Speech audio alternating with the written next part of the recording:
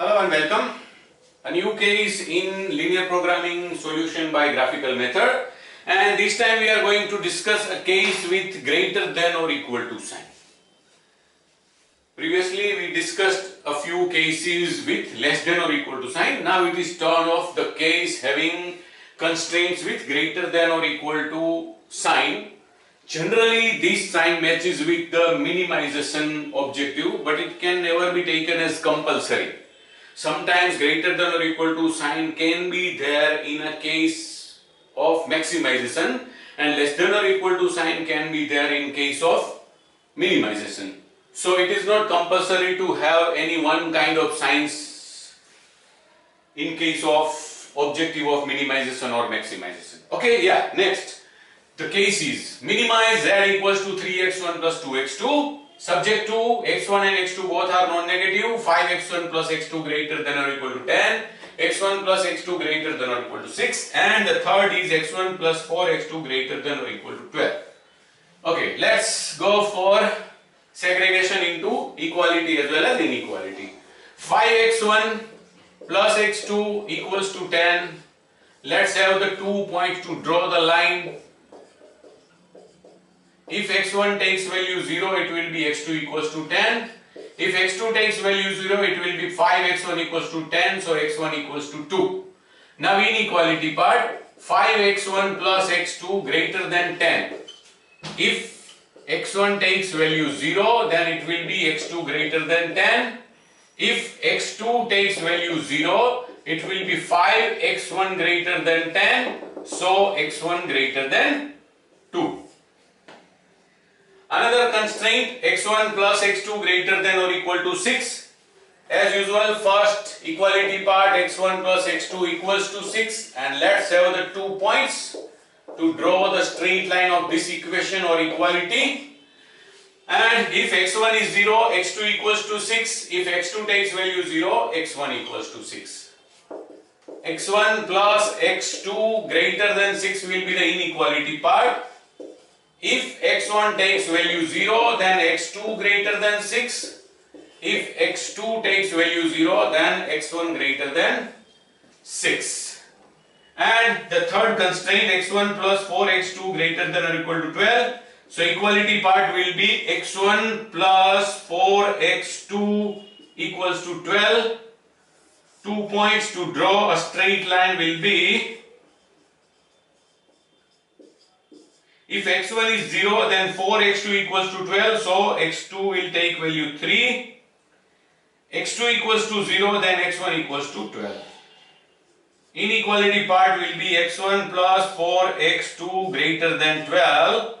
If x1 takes value 0, then 4x2 greater than 12, hence x2 greater than 3.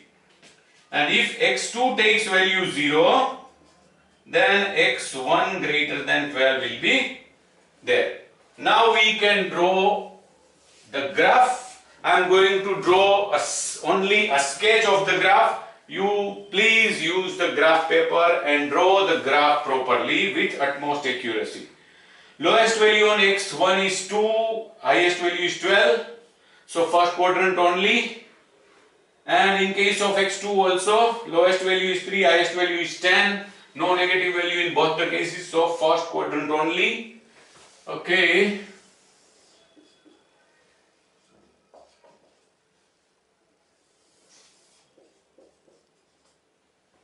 Zero.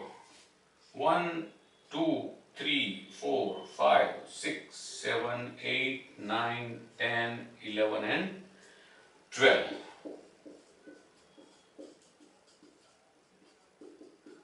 And on x2, 10. 1, 2, 3, 4, 5, 6, 7, 8, 9, 10.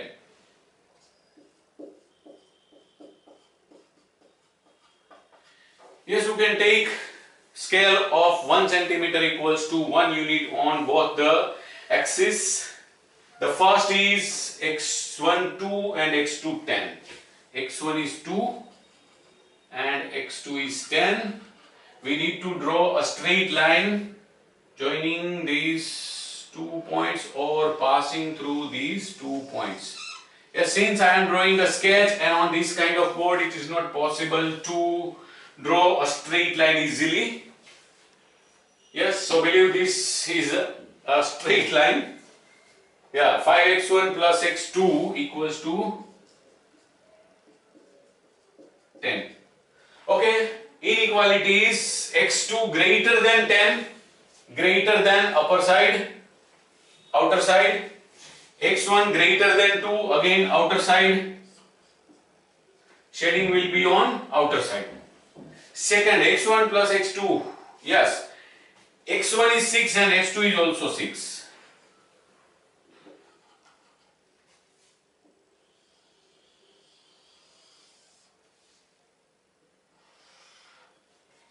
x1 plus x2 equals to 6.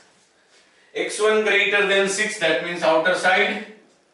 x2 greater than 6, that means outer side or upper side. Shading will be on the upper side. So for these two, this will be the common region. And the last is x1 12 and x2 3.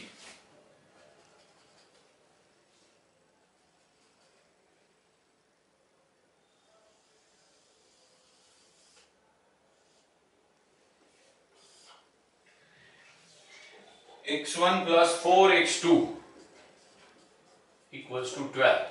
Okay, x1 greater than, so here, x1 greater than 12, that means outer side or upper side.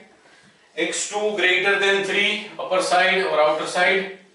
Yes, shading will be on the upper side of the line. So, shading. Okay. In this problem, there are many small new points we are covering.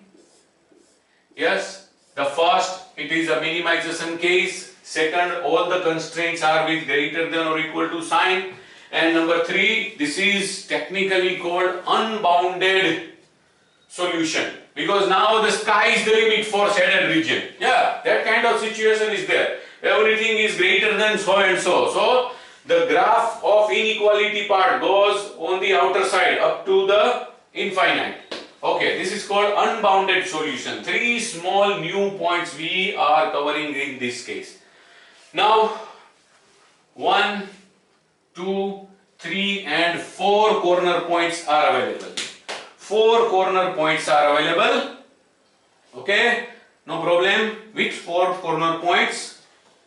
A is 0 and 10, B is 1 and 5, C is 4 and 2, and D is 12 and 0.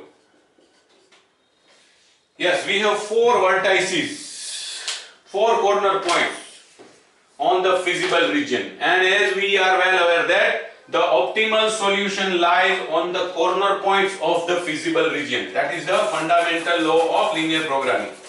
Okay, let's check what happens to the objective function by all these corner points, and this time we are also going to check whether the optimal solution satisfies all the constraints or not.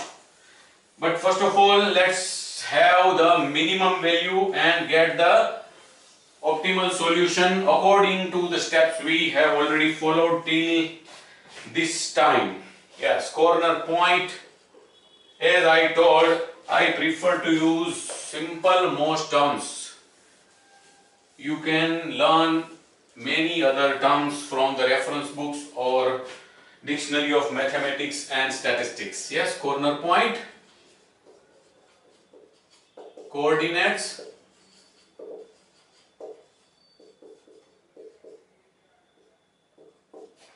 and z equals to 3x1 plus 2x2.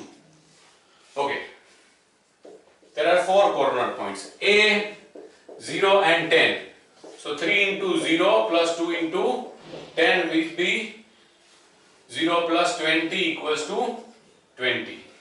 B is 1 and 5. 3 3 into 1 plus 2 into 5. So it will be 3 plus 10, 13. C, 4 and 2, 3 into 4 plus 2 into 2, that is 12 plus 4, 16. D, 12 and 0, 3 into 12 plus 2 into 0, it will be 36 plus 0 equals to 36. Yes, carefully watch which is the objective. It is minimization. Objective is minimize 3x1 plus 2x2. So minimum value of z is at point B and coordinates are 1 and 5. So x1 equals to 1, x2 equals to 5 and minimum z equals to 13 is the optimal solution of the linear programming problem.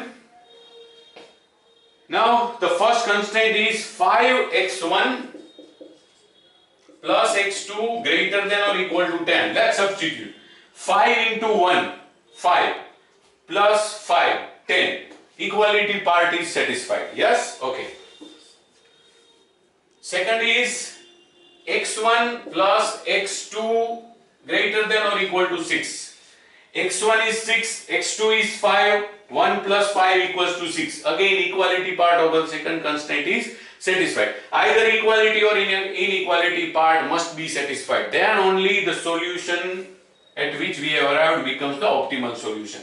The third constraint is x1 plus 4x2 greater than or equal to 12. x1 means 1.